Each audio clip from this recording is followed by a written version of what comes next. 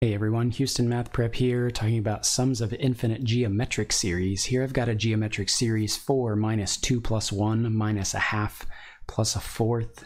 The question is, does this infinite series converge or diverge? If I add forever, does it add up closer and closer to some real number, saying it converges, or does it add without bound, not arriving at a real number, in which case we say it diverges? So we're going to actually talk to you about how to decide when you have the sum of a geometric series in this video. If you remember from our previous video about the partial sums of geometric series, we had this formula here. We're going to use this to analyze what happens with an infinite geometric series. In other words, what happens as we sum a sub n from 1 to infinity.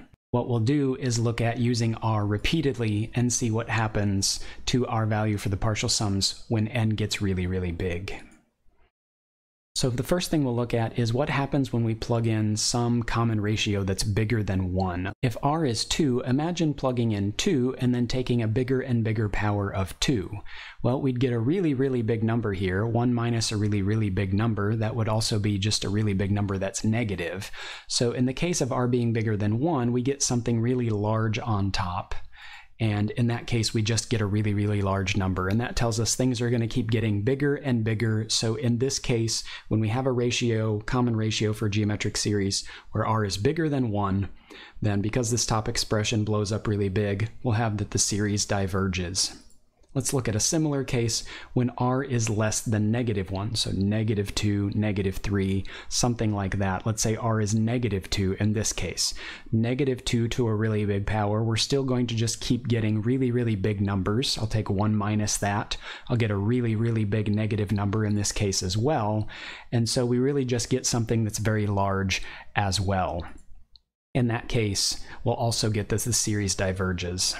In the case where r is equal to exactly 1, let's say, then we can't even really use this formula. If I try to plug 1 into this formula, you'll notice on the bottom of the fraction, we get 1 minus 1, which would be 0, and divide by 0 is undefined. So we can't actually use this formula to analyze what happens to an infinite geometric series when r is 1. What we can do is think more simply though. If r is 1, that means you're multiplying by 1 to get to the next term. All of the terms are going to be the same. If you have every term being the same and you keep adding forever, then it's going to add up to an infinitely large amount eventually. We would say this diverges, I suppose, except in the case of where all the terms are 0, if you start with 0. But there's an easy way to figure out that adding 0 forever is going to converge to 0. So we're not really going to think of this list of infinite zeros and adding them together as something that's geometric, I think, in the future. If we think about when r is exactly -1, well, then we wouldn't have anything undefined on the bottom, but what would happen is we would just simply have some value. We'd multiply by -1, we'd get a different sign, then we'd multiply by -1, we'd get the same sign that we started with back. We'd keep getting alternating signs and the same values. Adding those together, this is from our previous video where we noticed that we kept getting partial sums that were 1 and then 0 and then 1 and then 0. The pattern of the partial sums was just jumping back and forth between two values. And so we say this doesn't really converge either. It doesn't diverge because it adds up to an infinite amount. We just say in this case it diverges because the partial sums jump around. So now what if r is in this range between -1 and 1 that we haven't discussed yet? Well, if I take r to be some number, let's say 0.9, and I start taking bigger and bigger powers of 0.9. So let's just say I start at 0.9 and I keep multiplying by 0.9, and if I keep doing so, you can tell that the numbers are getting smaller and smaller. And if I keep multiplying forever, I'm getting even smaller and smaller decimals, and eventually my number is going to be so small I can't tell the difference between it and the number 0. We get scientific notation. It becomes so small. So eventually, this expression here becomes really close to 0. So I get 1 minus 0, and that means my stuff in the parentheses is just going to get really close to 1 minus 0, which would just be 1. So on the top, I would basically be getting closer to a1 times 1, which means I'm really just getting closer to a1 on the top of the fraction.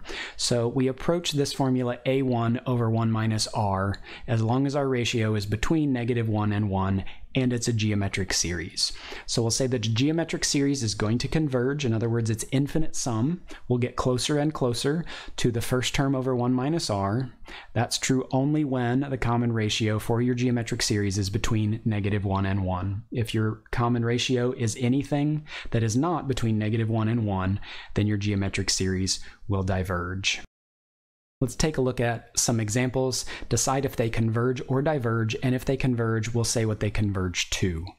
Okay, so if I'm using this idea, I need to decide first, is my ratio between -1 and 1? And if I look at 1 plus a fourth plus a 16th plus 1 over 64 plus 1 over 256, you might be able to tell that this is geometric and that the ratio here is 1/4.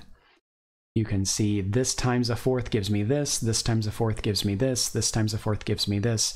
So our common ratio is 1/4. So because my ratio is between -1 and 1, this will converge. So we'll say this converges.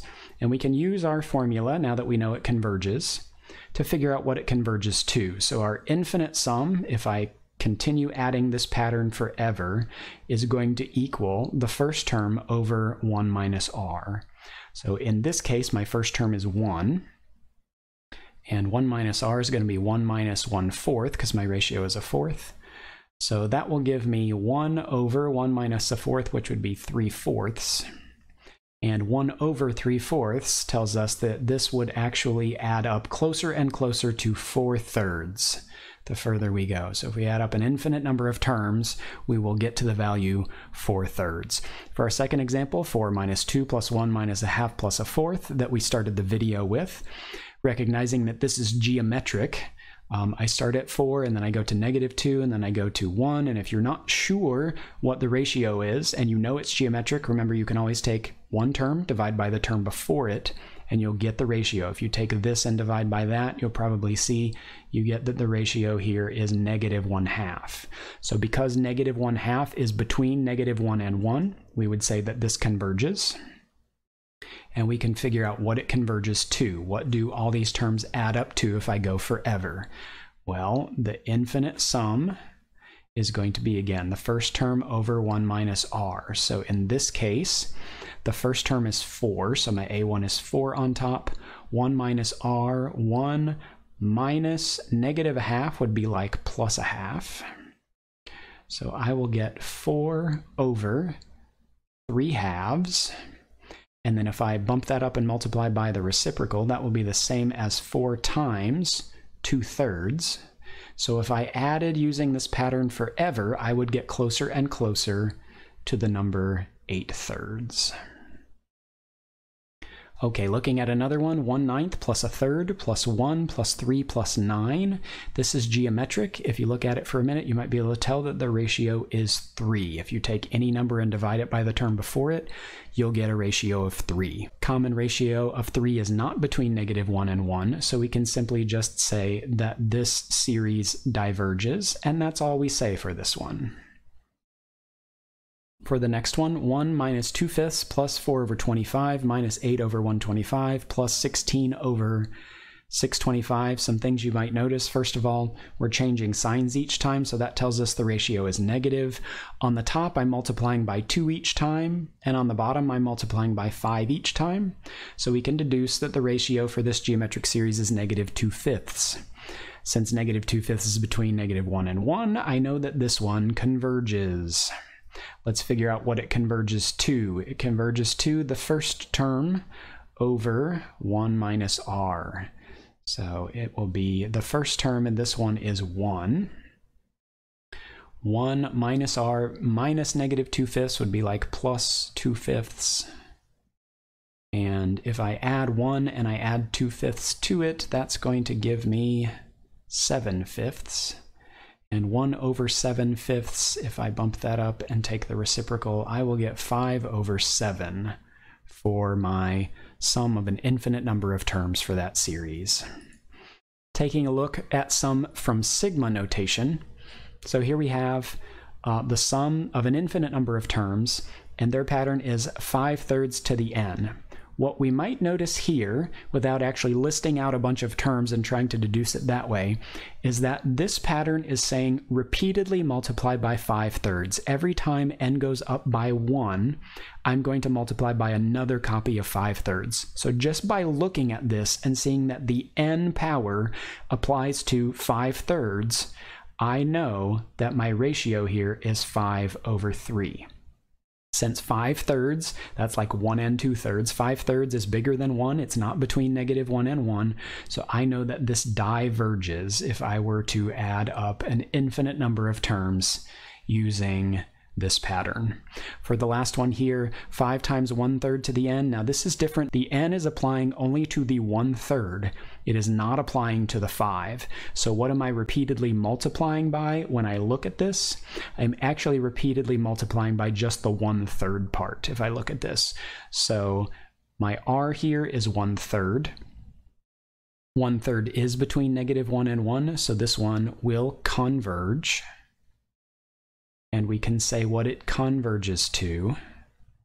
Remember that the infinite sum is going to be the first term divided by 1 minus the ratio. Now the first term, we don't have a list, so we need to actually plug in the very first number from our index to get this, right? So our lower summation limit is 1. If I plug in 1 to get the first term, then I would have 1/3 to the 1, which would just be 1/3.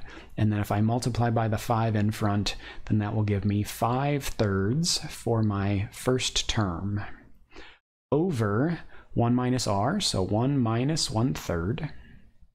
That will give me 5/3 over 2/3. If I bump that up and multiply by the reciprocal, I'll get 5/3 times 3/2. We will get 5 halves. If I sum up an infinite number of terms from this series, we will get 5 halves. Okay, so that is convergence and divergence of sums of infinite geometric series. Thank you for watching, everybody. We'll see you in the next video.